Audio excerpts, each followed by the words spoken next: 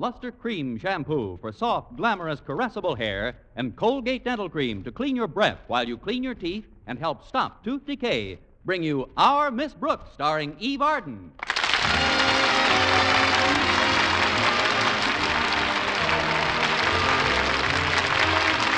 And now, another comedy episode of Our Miss Brooks, written and directed by Al Lewis. Many teachers returning from their vacations, well tanned and rested, are looking forward to resuming their duties tomorrow morning. But our Miss Brooks, who spent most of her vacation time teaching English at Madison High Summer School, doesn't share their enthusiasm for getting back into harness. No, I've been wearing the thing so long, I'm saddle sore. Of course, when summer school ended in August, I did make up my mind to get a complete change of scenery. So I took the money I received, added it to my savings from the regular school term, and by careful budgeting, was able to spend 3 glorious weeks in the furnished room I rent all year round. But last Thursday morning at breakfast, my landlady, Mrs. Davis, and I were discussing my plans for a Friday picnic. But why must the picnic be tomorrow, Connie? Why not Saturday or Sunday? Because, Mrs. Davis, tomorrow is the last weekday I'll have off until Thanksgiving. And if our beloved principal could get away with it, he'd change that to a Sunday. Oh, Mr. Conklin isn't that bad, Connie. He likes a good time as well as the next fellow. He likes a good time better than the next fellow. But if the next fellow happens to be a teacher, Mr. Conklin will stop having a good time to give the teacher who's having a good time a bad time. From a song by Rudy Valley. Oh. Is Mr. Boynton taking you to the picnic, Connie? Yes, Mrs. Davis. I accepted my invitation on the phone last night. It'll be good to see Madison's bashful biologist again. He just got back from a 3-week vacation, you know. Who will all is going on this picnic, Connie? Harriet Conklin and Walter Denton all. It was really Walter's idea. The poor kid can't spend any time with Harriet without Mr. Conklin constantly barking at him. Mr. Conklin isn't very fond of Walter, is he? Oh, it's not that Mr. Conklin isn't fond of Walter. He hates him. But it ought to be a nice outing for all of us. Oh, that's the door, isn't it? No, that's the bell. The door makes more of a creaking sound. Oh.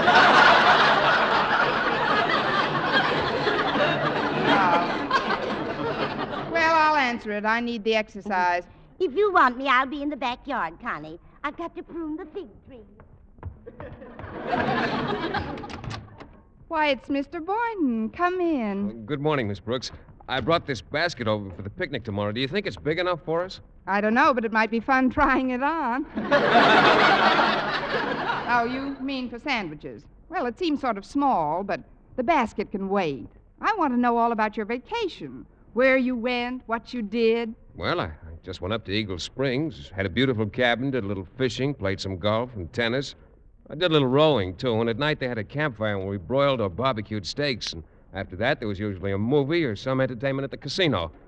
That's all there was to it. You should have asked for your money back. Did you do any dancing at the casino, Mr. Boynton? Dancing? Yes, I did dance a little. With whom? Oh.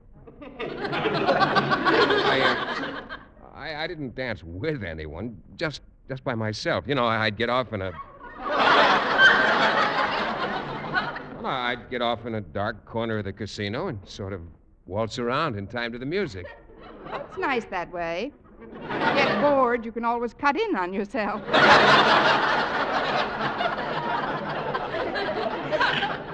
Tell me, how was your trip back to town? Oh, very pleasant, although the train was quite crowded. Guess who came into town on the same train with me? Who? I'll take a guess. Edgar Bergen and Charlie McCarthy. No. Charlie McCarthy alone. No, Miss Brooks. No, it was Wallace T. Hewitt. It was? Yes, ma'am. Wallace T. Hewitt himself? That's right. Gosh. Who's Wallace T. Hewitt? I'm surprised at you, Miss Brooks. I thought every teacher knew the chairman of the State Board of Education. Oh, it was that Wallace T. Hewitt. Did you ask him for a raise, Mr. Boynton? Oh, I know you're joking, Miss Brooks. I didn't speak to Mr. Hewitt at all. As soon as we landed in the depot, he was surrounded by reporters. Well, he's a power in educational circles in this state. was all I could do to get a glimpse of him. What does he look like? Oh, he's quite short, almost completely bald, with a little wispy mustache and small beady eyes behind thick glasses. Good-looking boy. And although he's very stout, he moves along rather briskly, like a penguin. I wonder what he's doing in town. Maybe he's shopping around for a new tuxedo. But let's not talk about the Board of Education, Mr. Boynton. Time enough for that when school opens next Monday. You're right, Miss Brooks. You haven't had a real vacation this summer. This picnic tomorrow ought to be... Oh, it's the phone. Excuse me, Mr. Boynton. Hello? Hello, Miss Brooks. This is Mr. Conklin. Oh, how are you, Mr. You'll have Conklin? to dispense with the amenities, Miss Brooks. I'm calling to inform you that Madison High School will open tomorrow morning at the usual time. Tomorrow? But school doesn't start till Monday. I said, Miss Brooks, that our school opens tomorrow. But, Mr. Conklin, Monday is September 12th. All schools open on the 12th. I'm beginning to feel as if I were talking into a thermos bottle. Miss Brooks, just a short time ago, I received a telephone call from Mr. Wallace T. Hewitt, chairman of the State Board of Education. Although I've never met Mr. Hewitt, he notified me of his intention to visit my office in the morning. Naturally, I expect a 100% turnout from faculty and student body alike to help me welcome this most distinguished visitor. But, Mr. Conklin, we've got a picnic planned for tomorrow. In a few minutes, Walter Denton's going to take me shopping. Walter Denton? Please, Miss Brooks. I've asked you before, and I beseech you again. Don't mention that name so soon after breakfast. What my daughter sees in that lame-brained dunce is more than I can... Oh, but there's no time for that now. Until tomorrow morning, Miss Brooks, it's au revoir. Au revoir to you, Mr. Conklin. Well, there goes our picnic, Mr. Boynton. Where? Down the drain, I'm afraid.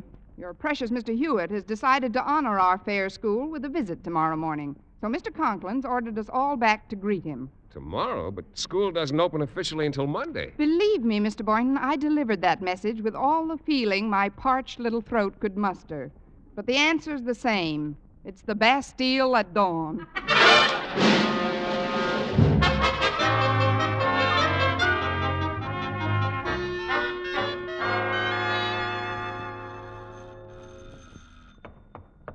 Coming. Well, it can't be Walter Denton. Why not? Hiya, Miss Brooks. I just saw Mr. Boynton on the corner. I know, he just left.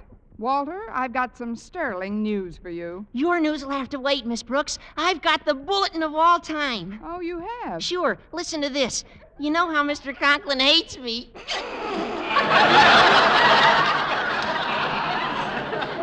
Well, I wouldn't call him a fan, Walter. Yeah, I know.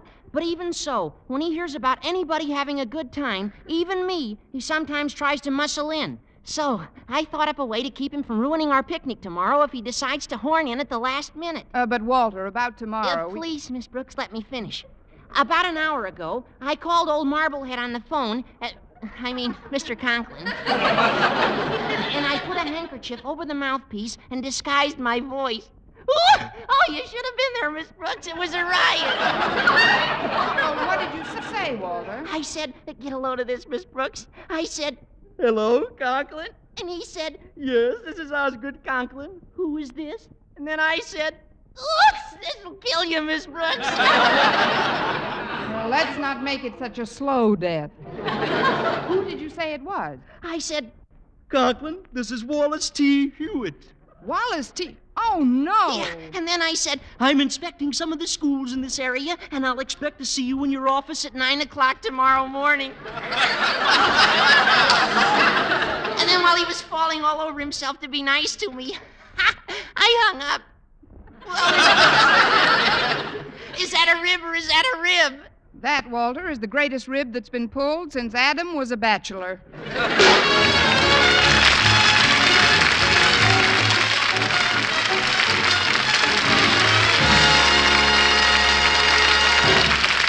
Our Miss Brooks, starring Eve Arden, will continue in just a moment, but first here is Vern Smith. Now, dental science reveals a startling discovery in the fight against tooth decay. Proof that always using Colgate dental cream right after eating helps stop tooth decay before it starts. Continuous research, hundreds of case histories, makes this the most important news in dental history. Eminent dental authorities supervised hundreds of college men and women for over a year. One group always brushed their teeth with Colgates right after eating. The other followed their usual dental care. And here are the amazing results. The group using Colgate dental cream as directed showed a startling reduction in average number of cavities, far less tooth decay. The other group developed new cavities at a much higher rate. No other dentifrice offers proof of these results. And Colgate's contains all the necessary ingredients, including an exclusive patented ingredient for effective daily dental care. No risk of irritation to tissues and gums. And no change in flavor, foam, or cleansing action. As always, Colgate's cleans your breath while it cleans your teeth. The Colgate's now at your dealers is the same formula used in the tests. Always use Colgate dental cream right after eating to help prevent new cavities, help stop tooth decay before it starts.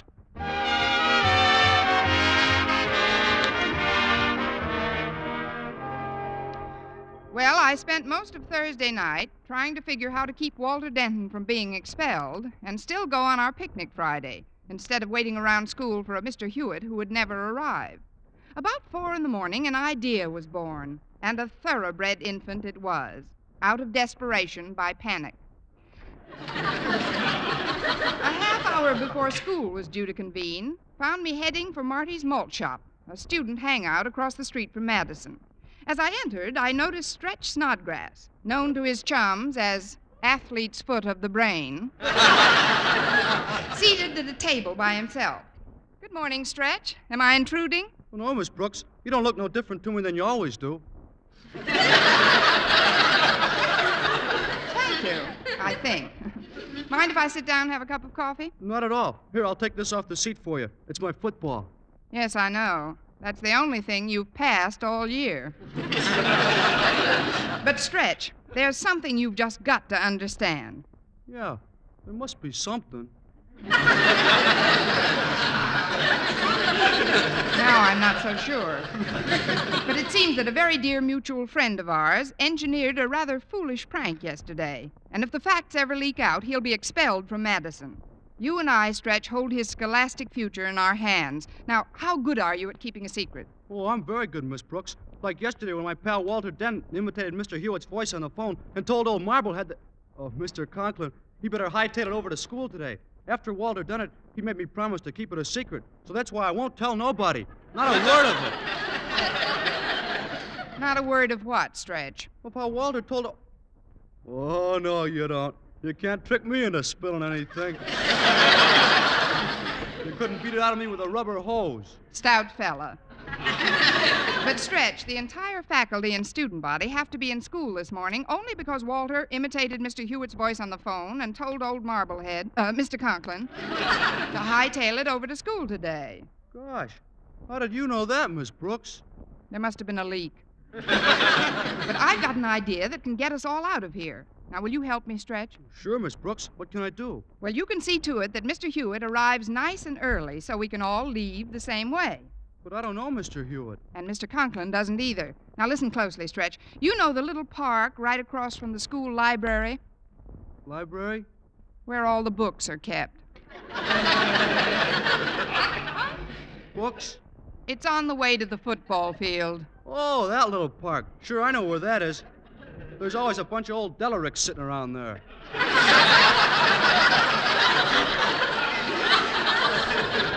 Old what? Delericts, you know, bums, sorta. Oh, now we're getting somewhere. Stretch, I want you to get one of those men and bring him to me. But be sure you get a fat one with glasses who has a little mustache. Mr. Conklin might have seen a picture of Mr. Hewitt somewhere. Well, that shouldn't be too tough. A lot of them look like that.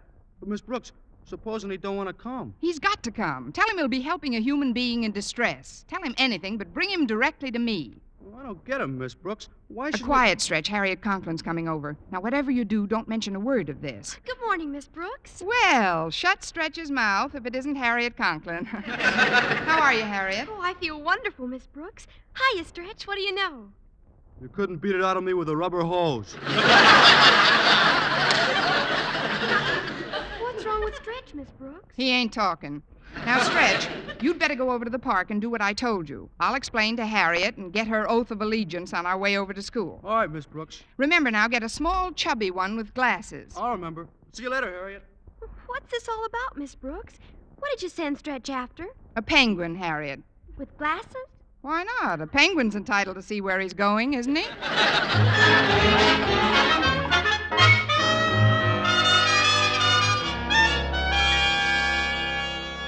I don't understand this. Boy, of all the people in the park, why did you have to pick on me? Because you were so nice and round. Yeah.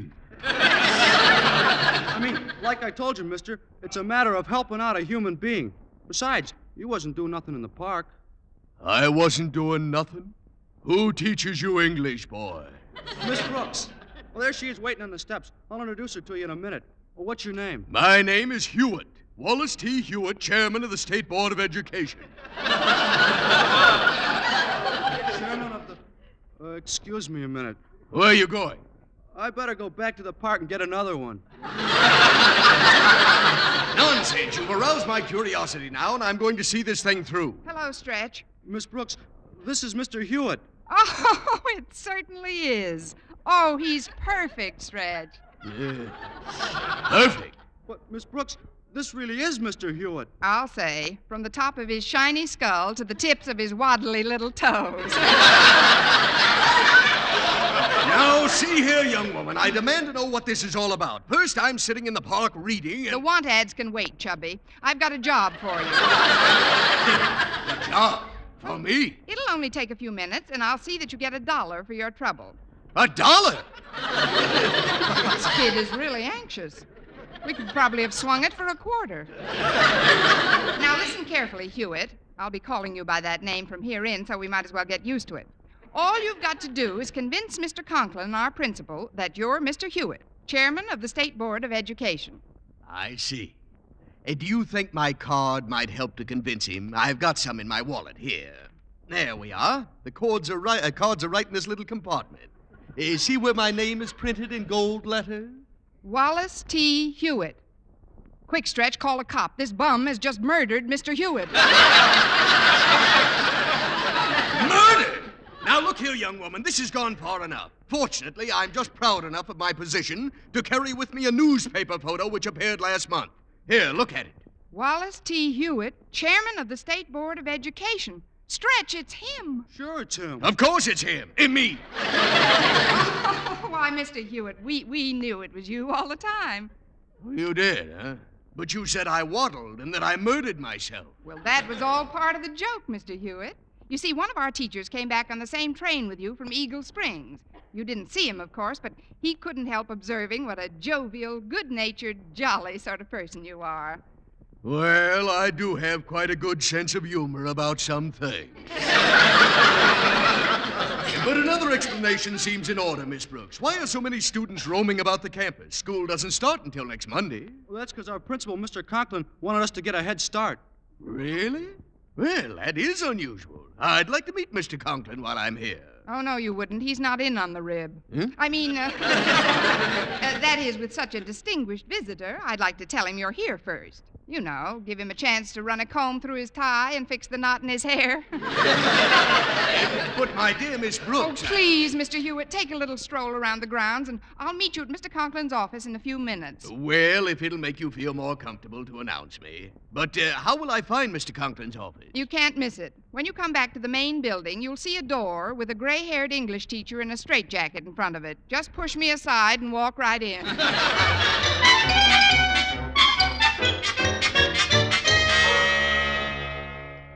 Daddy told me he'd be right over here giving the athletic field a last-minute check. Have you seen him, Walter? No, Harriet, but he might be in the gym. Gosh, I'm nervous as a kitten.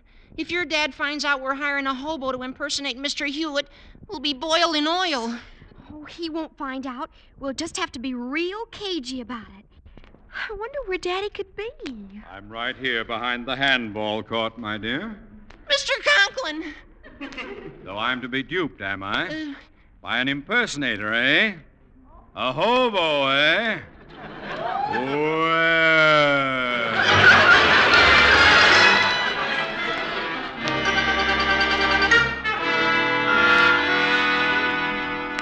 But Miss Brooks, I don't understand. Why am I sitting behind Mr. Conklin's desk? Because, Mr. Boynton, with the real Mr. Hewitt on our hands, we've got to have a fake Mr. Conklin. And outside of Mr. Conklin, you're the best fake I could find. But he might come back to his office Well, and... we've just got to take that chance. If Mr. Hewitt talks to Mr. Conklin and the truth about that phone call comes out, Walter Denton will be expelled. Oh, gee, I wouldn't want that to happen. Well, then we've got to see this thing through. Mr. Hewitt should be finishing his tour of the school. Come in!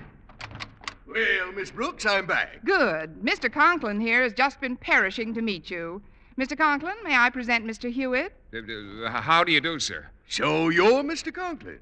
Tell me, how long have you been the principal of Madison High School? Not long at all. I imagined as much. You're a very young man to be holding this high office, Mr. Conklin. And I might add, a very handsome young man. Isn't he a doll? And he's so industrious, Mr. Hewitt. You won't catch many principals jumping the gun like this, coming to school ahead of time. That's very true, Miss Brooks. I'll certainly mention this in my report to the board. I'm returning to the state capitol in a couple of hours, you know. Oh, really? Then we wouldn't want you to miss your train, sir. Now that we've met you, maybe we ought to let you get out. But fast. I'll show you the shortcut to the bus line if you'll just follow me out this door, and we'll go... Going somewhere, Miss Brooks? Not me. I'm rooted to the spot. Good. And this, I presume, is Mr. Hewitt? That's right. Mr. Wallace T. Hewitt? Yes. Chairman of the State Board of Education? That is correct. Get out of this office, you hobo! Hobo! Pack up your bindle and hit the road! What? This has gone far enough. Mr. Conklin, did you hear what I just heard? Of course I heard it. Miss Brooks, what's the meaning of this? Something wrong, Mr. Hewitt? Wrong? This hobo just called me a hobo. Do I have to show everyone in town my picture in the paper to prove I'm not a vagrant? Here, take a look at this, you oaf. Wallace T. Hewitt, chairman of the state. Gad, it's you. Yes, it's me. And I'm going to see that the board hears of this outrageous affair. Now, what's your name? My name? Yes, your name. My name is Denton, Walter Denton.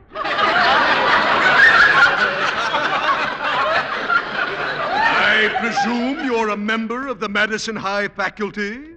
Faculty? No, sir. I'm a student here.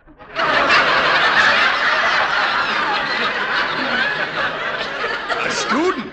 You? GI Bill of Rights.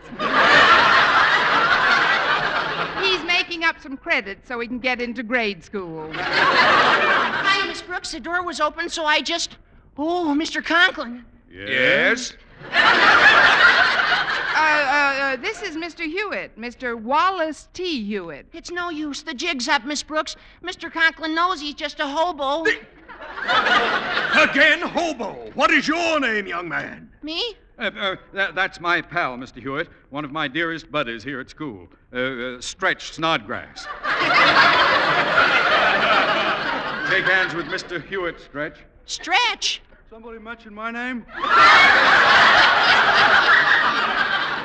Not yet, but we will in a minute. Mr. Hewitt, this is the boy who asked you to join us while you were sitting in the park.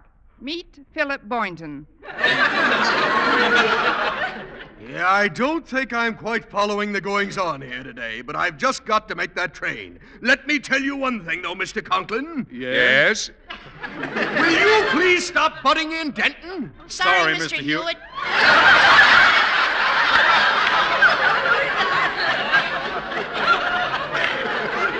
They've been with the Glee Club too long.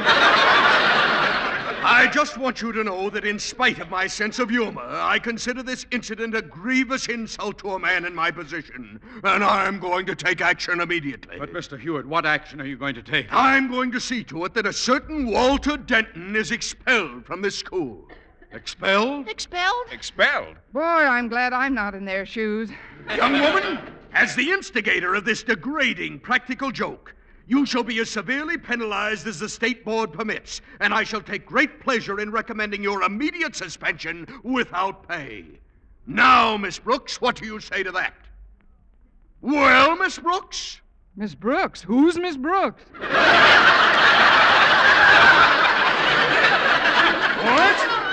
Well, if you're not Miss Brooks, then who are you? Mr. Hewitt, shake hands with Sam, the janitor.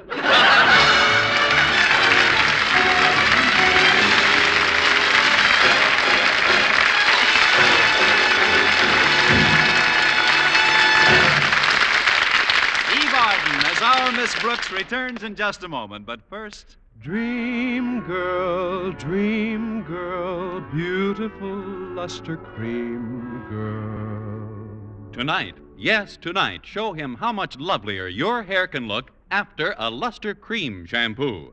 Luster Cream, world's finest shampoo. No other shampoo in the world gives Kay Daumit's magic blend of secret ingredients plus gentle lanolin. Not a soap, not a liquid. Luster Cream Shampoo leaves hair 3 ways lovelier. Fragrantly clean, free of loose dandruff, glistening with sheen, soft, manageable. Even in hardest water, Luster Cream lathers instantly. No special rinse needed after a Luster Cream shampoo. So gentle, Luster Cream is wonderful even for children's hair. Tonight, yes, tonight, try Luster Cream Shampoo. Dream girl, beautiful luster cream girl. You owe your crowning glory to a luster cream shampoo. And now, once again, here is our Miss Brooks. Well, what started out as a pretty dangerous practical joke soon proved to be nothing more than a clean-cut, wholesome shambles. But by mass pleading and a pint of quickly generated tears, we finally prevailed upon Mr. Hewitt to suspend sentence, and at long last we were off on our picnic. In less than an hour, Mr. Boynton had driven us about 30 miles from town. Well, it took us a little while, but we can still have some fun. Sure we can. It's a beautiful day and the ride's just swell.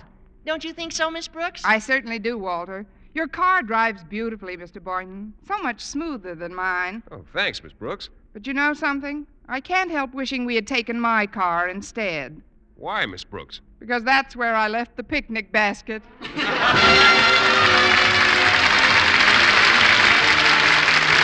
Next week, tune into another Our Miss Brooks show brought to you by Luster Cream Shampoo for soft, glamorous, caressable hair and Colgate Dental Cream to clean your breath while you clean your teeth and help stop tooth decay. Our Miss Brooks, starring Eve Arden, is produced by Larry Burns, written and directed by Al Lewis, with music by Wilbur Hatch.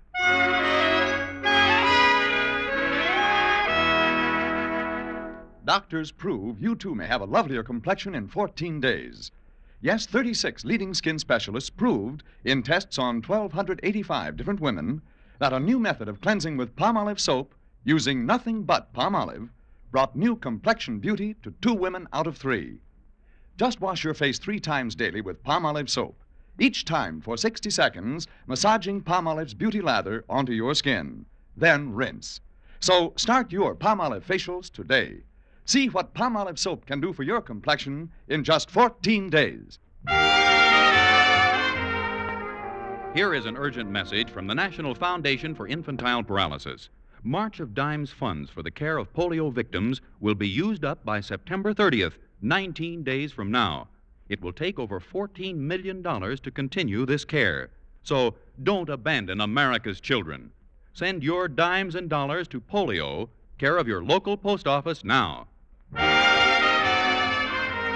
For mystery liberally sprinkled with laughs, listen to Mr. and Mrs. North, the exciting, fun-packed adventures of an amateur detective and his beautiful wife.